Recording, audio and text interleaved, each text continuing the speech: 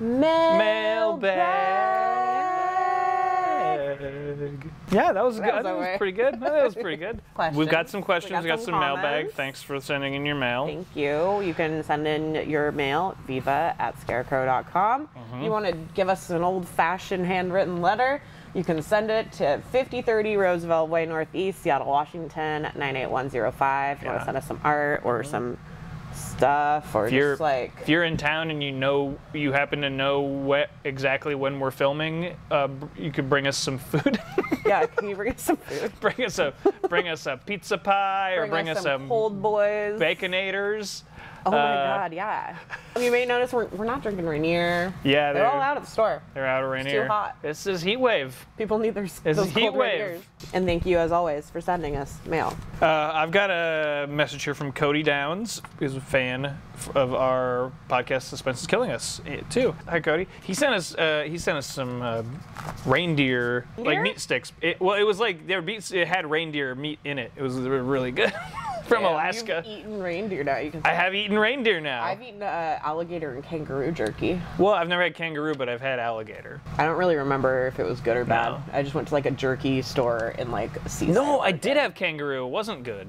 I went to Seaside, Oregon, and there was like a jerky store. And got like weird ones. Did you go to the same spot? It might have been. If you guys want to send us some weird jerky, you can also do that. Yeah, seriously, we'll eat it. Should be fine. We'll eat it on the show. But that's not what this letter's about. Kevin, Emily, greetings and salutations. My questions, many but brief, await your kind response. One, and I don't have an answer for this, but you do, I think. Would Chris Novoselic be someone you'd consider having to make an appearance on your live feed on Scarecrow Day in October if he were to accept, as he lives in Seattle? I only ask as 2021 is his 30th anniversary of Nirvana's Nevermind.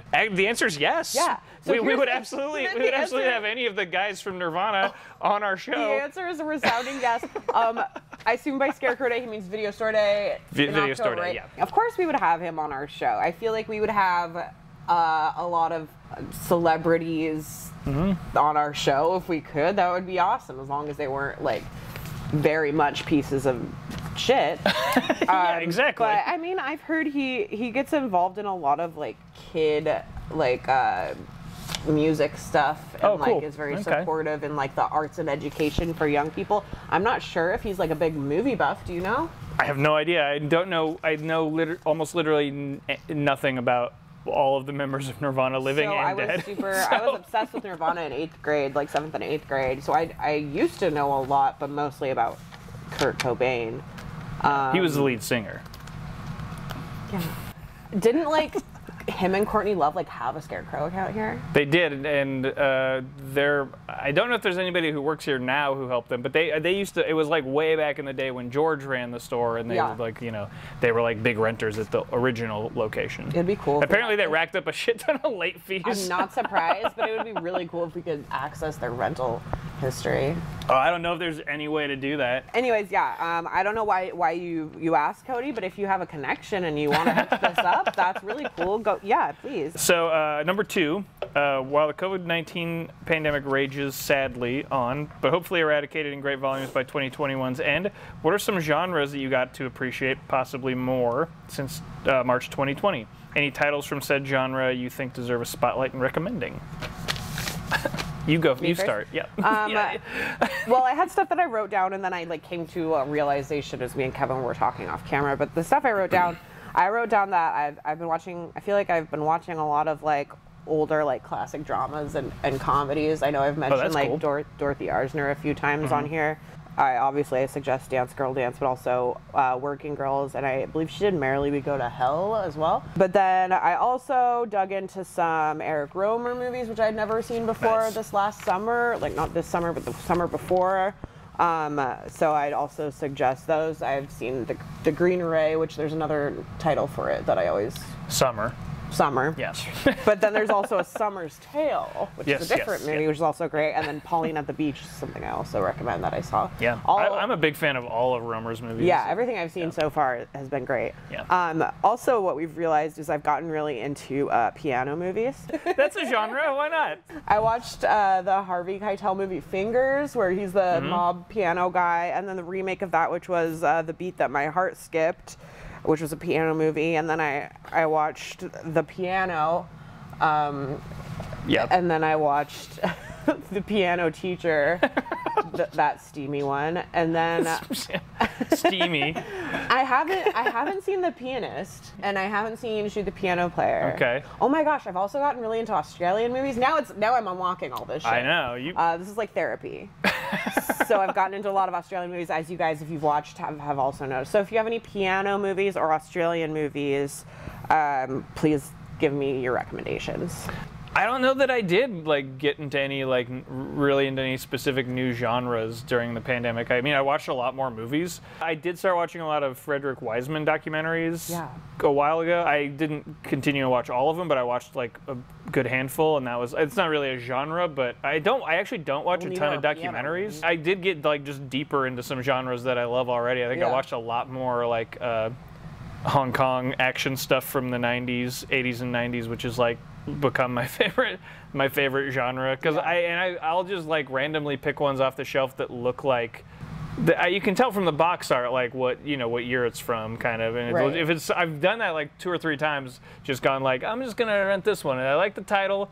It's got these actors I recognize from other movies, and it looks like it's intense or something. And like I've never been disappointed. There's always good action. Like every Hong Kong movie from that period, the action is better than pretty much every action movie from America. But I mean, I just fell deeper into watching the same movies. Plus, I have to watch like all these thrillers for our podcast every week. Yes, you inevitably just dive deeper into that anyways. Dog movies is probably that's the genre. Dog movies is the genre that I got more into. Same. Because we've watched all these fucking dog movies for this show. Watched so many. And I'll find myself just talking about dog movies when I'm like in a different company that's not us. I'll be like, this movie Fluke I just saw, and blah blah blah, and everybody's like, oh my god, why is he talking? I don't want to hear about Air. Nobody wants to hear about Air Bud. I was like 9, and you're like, well.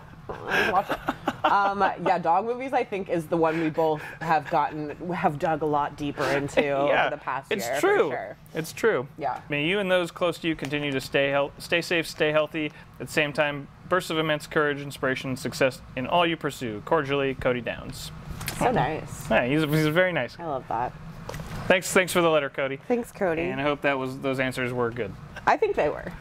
All right, we got a message. We got an email from someone who I don't think has ever emailed us before, which is awesome. Yeah, as far as I know. We get a new person. Hi, Emily, Kevin, and Rich. I'm John from New York. I stumbled across Viva. Okay, also I want to apologize because someone also emailed and was like, please don't read this. Please don't read my email on air because you guys read the last one and I sounded like a total doofus. And I think it's just me reading it like in a doofus way, and I honestly, like, you guys don't sound dumb, so just please don't be afraid to have us read it on the air. It's literally me. So I'm sorry. Okay. It's not me for sure. It's definitely not Kevin. I stumbled across Viva Physical Media in December from someone who retweeted one of Emily's tweets, and I've been a fan ever since. I binged all the eps in a few days to get current on the show. Binge our show. Bingeable, baby. What is one film that you really enjoy that if you could, you'd swap out the director with another director just to see how much they would have made, the film? Same question, but for a movie that you don't enjoy that much. Thanks for all the great work you three do, everyone at Scarecrow for that matter, and all the movie recommendations. John. Thanks, John. Yeah, thanks for writing in. And hello. John from New York. I'm going to let Emily take this one to start with because I'm bad at it. So I don't have any out of this world crazy answers. I would love to see some of the classic Woody Allen movies redone by a female director like Greta Gerwig. So I was like, Annie Hall by Greta Gerwig, and then I was like, oh, Frances Ha, Annie Ha, Frances Hall. I don't know. Frances Hall, yeah. Well, I mean, she didn't technically direct, but she did write, so it's it's her movie, really. Right. It's very essence of her, I guess. It is Paul Bach, but or a Lady Bird-esque, and something that focused on the neurotic female, which I guess is what we already get with her stuff. I don't know. Yeah. But yeah, or what's that other guy that I don't like? Oh my god, this is gonna kill me. Is it called Modern Romance, the movie? Oh, you don't like Albert Brooks, right? Yeah, Albert Brooks. Right, that's right. You famously don't like Albert Brooks. Famously. As discussed in episode something. 5? I don't know. So just get all these filmmakers who are like, oh, I'm just like, I gotta go to my psychologist, and like, oh, I have all these quirks and stuff, and like sex neuroses, but like have the woman direct it and like just call out these dudes who are just being kind of like manipulative douchebags. And then I would also say take like family movies that, you know, like Wes Anderson does really well, and then just have like Ari Aster like direct them and just make them scarier, which see, and then it's like, well, Hereditary is basically a family movie that has all those horror elements. Kind of, and so it is. I pair them, you know. Yeah. And then my favorite one is I want the Safdie brothers to redirect Superbad, because I really want the like the intensity and the suspense of being like, we're teens, we gotta get to this party, we gotta get the alcohol for this party, but then I want it to have like an uncut gems, good time risk involved. I still don't know what I still don't have anything really. What if like Richard Linklater directed like Unstoppable? I would. But it had. I would love it if Richard Linklater did. It had fucking Ethan Hawke.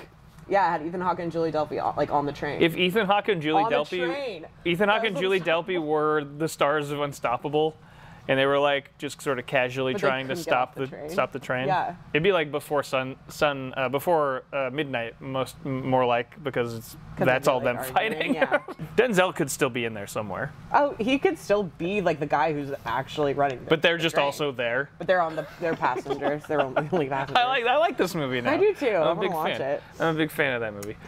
I'm trying to think of like movies that I hate that I just wish were directed by better people. I was trying to think of movies I hate, period, and it's like there's not a lot of movies that I can think of that I have really strong hatred towards. This is a joke, but I'd like to see a version of Hook directed by nobody, so like that it just didn't exist. Okay.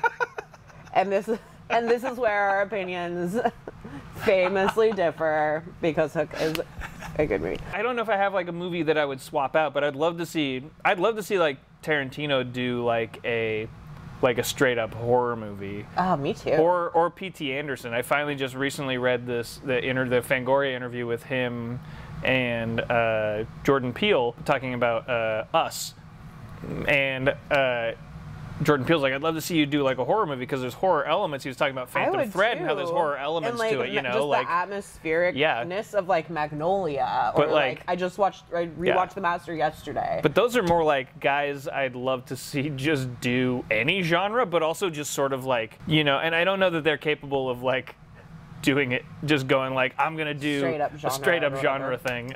Would be cool though. You know, but something like that I would think would be awesome. We might have to keep coming back to this question. I know this is a good question, and I am sorry I didn't do my homework. I really blew it. I really fucked this one up. So we're quitting the show now. But you're gonna have to keep watching. Yeah, so that you're gonna have to keep watching the next episodes. Now I'm just like looking at the movies around. I know, that's what I keep doing. I remember when I was younger, I always thought like, you know, what would be cool is to see like these like a Robert Altman do like an Armageddon type movie or something. I would rather see this guy. Like Shortcuts, the earthquake shit. And everything. Yeah. But it's not so much that I would. I guess this is a question. This is something I've always thought about, and I don't know if this is exactly answering your question. But it's more like I've always had this thought like I'd like to see directors that like are doing interesting things do like the normal Hollywood shit, but if they let them get away with their shit too. Right. You know, so it'd be like if like Altman or P.T. Anderson or Wes Anderson or somebody had the fucking budget of a Marvel movie, but like there was nobody there going like, you can't do the weird stuff you normally do. Yeah. You know, which is like for the most part the case with like a lot of that's the big budget superhero tentpole stuff.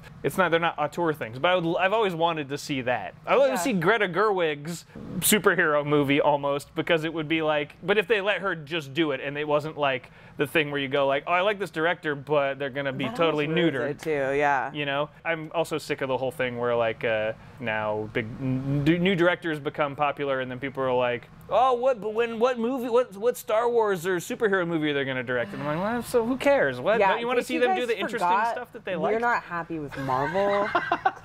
I'm going to go see Black Widow when it comes out in a couple weeks, probably. I started watching Army of the Dead last night, and then I fell asleep. I know it's not a Marvel movie, but Snyder Cut. It's not great. It's a Snyder Cut. It's a snorter gun.